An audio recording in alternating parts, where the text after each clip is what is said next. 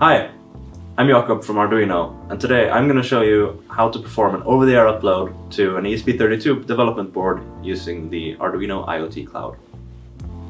To access the Arduino IoT Cloud, go to arduino.cc and log in or register if you haven't already done that.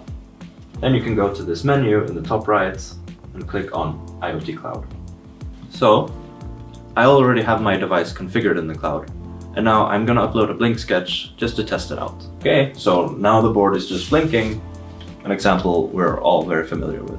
And now that we've got this basic blink example going on the ESP32 board, let's just change the code very slightly to make the LED blink a bit faster.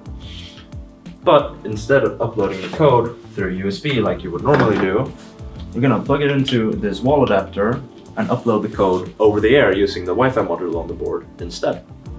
And as you can see, right now there is no connection between my computer and the board. And now that I'm in the cloud editor, I can go into the sketch tab over here, and you can see that my board actually shows up as an over-the-air device.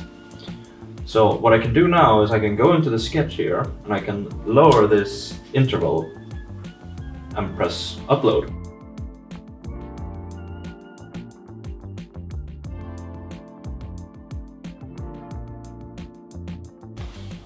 And there we go. Now we can see the LED is blinking a lot faster.